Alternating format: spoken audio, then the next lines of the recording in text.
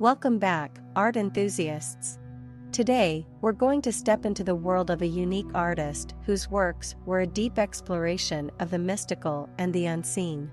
His name was Jean Delville, and his journey, his inspiration, and his profound impact on the Symbolist movement is a tale as fascinating as the art he produced. But first, please subscribe to my channel not to miss many new interesting videos. Born on a chilly winter's day on the 19th of January, 1867, in the Belgian city of Leuven, Delville was an exceptional talent. His mother was Barbe Libert. Delville never knew his real father. He bore his mother's surname until she married a Leuven official, Victor Delville. A prodigy, one might say, as he found himself studying at the Académie Royale des Beaux-Arts in Brussels when he was only 12. His work, even at that tender age, had an incredible ability to capture emotion and nuance, a unique talent that distinguished him among his peers. As he matured, Delville found himself drawn to symbolism in the late 1880s. This was an artistic movement that sought to depict the intangible, the spiritual, and the mystical elements of life. It was an exploration of dreams, the mind, and the spirit.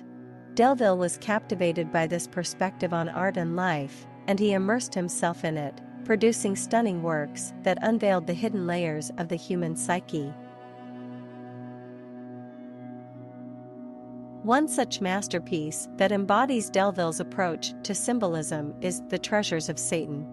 This painting is a testament to Delville's ability to use his art to delve into the core of human struggle, portrayed against a backdrop of opulence and excess.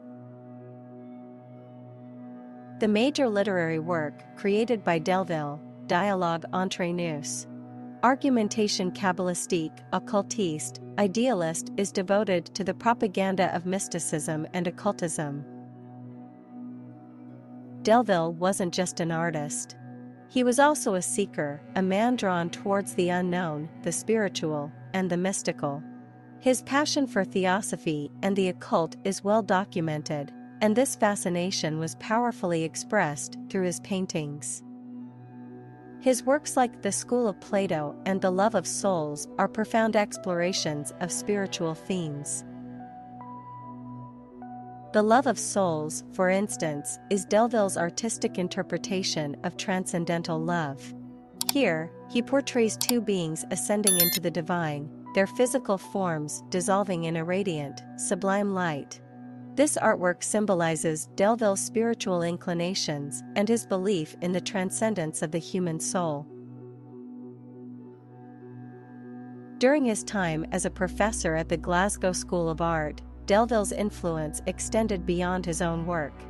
He molded and shaped a generation of artists, instilling in them his passion for symbolist ideals and concepts. His teachings and philosophies deeply impacted his students and further perpetuated the symbolist movement. The opinions of Delville amongst his contemporaries were mixed. Some admired his unique style and deep dive into the spiritual and mystical aspects of life. Others, however, viewed his work as obscure and too abstract. Regardless of these varied perceptions, Delville continued to express his profound beliefs and ideas through his art.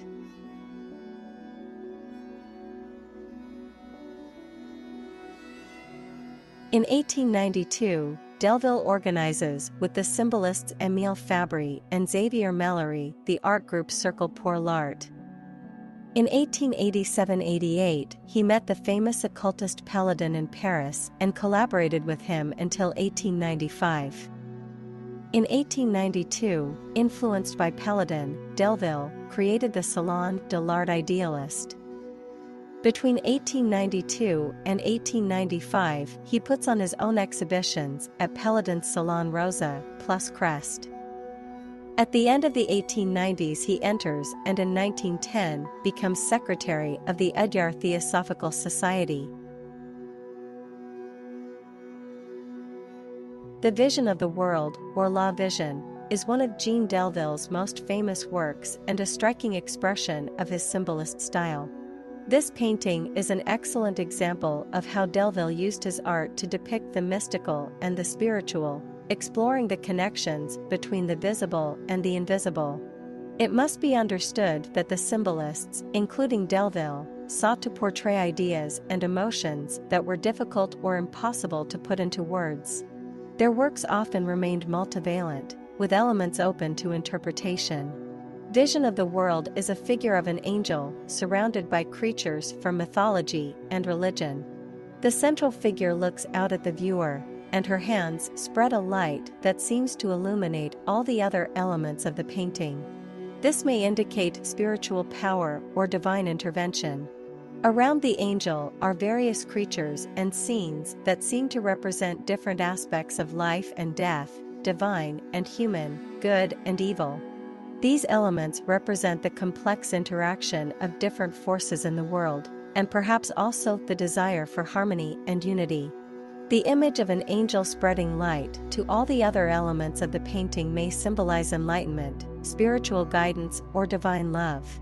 This angel appears to be a bridge between heaven and earth, between the divine and the human.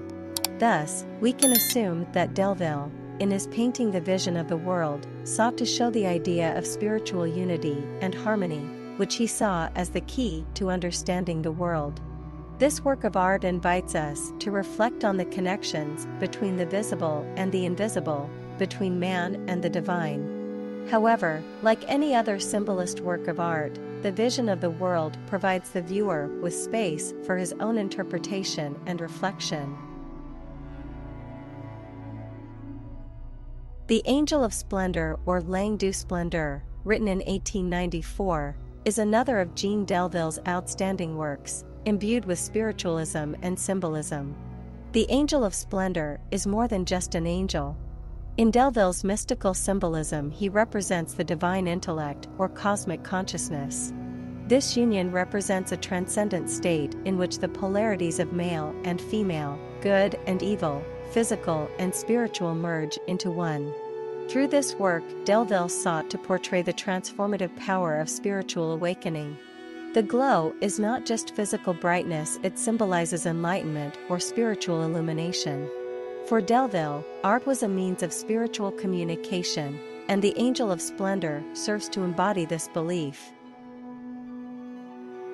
In his later years, Delville's work evolved and matured, but his passion for mysticism and spirituality remained the same.